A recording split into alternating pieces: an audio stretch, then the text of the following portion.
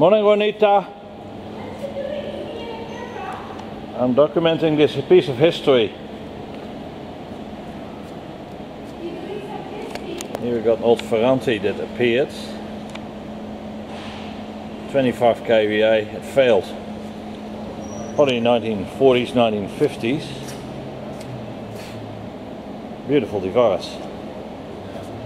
Let's let you guess why it failed. Nice solid lifting hooks.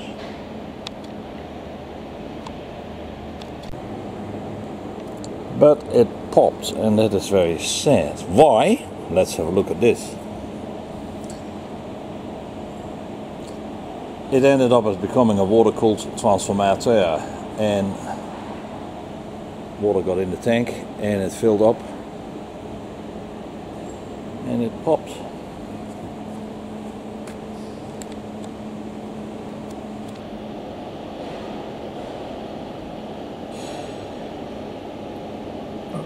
I hope it's readable.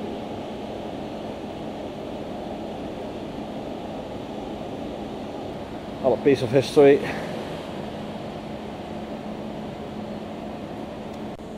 Hazelmeyer unit sitting.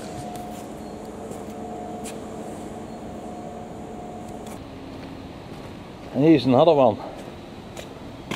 Also Ferranti.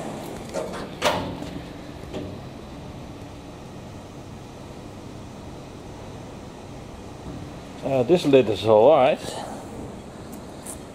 Got white HV bushings.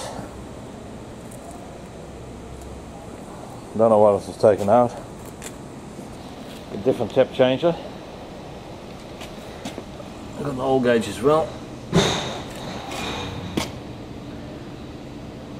Amazing how to make these things.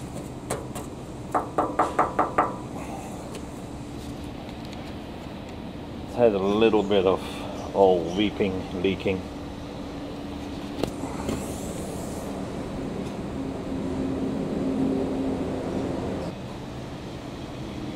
Well, that's it. That's today.